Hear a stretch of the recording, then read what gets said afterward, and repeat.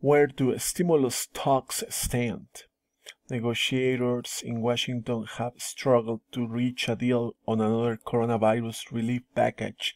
Here's what key lawmakers, including Senate Majority Leader Mitch McConnell and House Speaker Nancy Pelosi, have to say about the stimulus talks. Okay, let's start with Nancy Pelosi. Nancy Pelosi weighs in on an eviction moratorium, relief for state and local governments, the need for comprehensive strategic testing, and more. Okay, McConnell and Pelosi think there will be a coronavirus relief deal, but huge differences remain. Wow.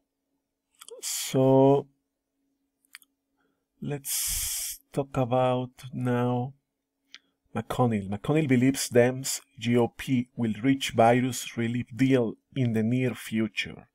Yeah, that's urgent, an urgent matter, and I hope they will do this. When will Democrats and Republicans reach a coronavirus relief deal? This is a question that was being asked to, Senate Majority Leader Mitch McConnell. He said, exactly when that deal comes together, I couldn't tell you, but I think it will at some point in the near future. Okay. Yeah. And yeah, he says, he said the economy needs a boost. What we are arguing about, as you can imagine, is how much.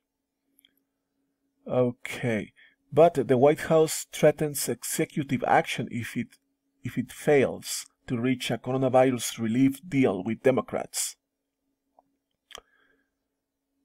Okay, so we have more information here. Coronavirus aid latest. No deal after today's meeting. Meadows threatens executive action on unemployment and evictions. Pelosi, I feel optimistic that there is a light at the end of the tunnel, but how long the tunnel is remains to be seen. I hope Republicans and Democrats get along for this cause and soon we have this sorted out. Yeah, I hope we have a solution soon.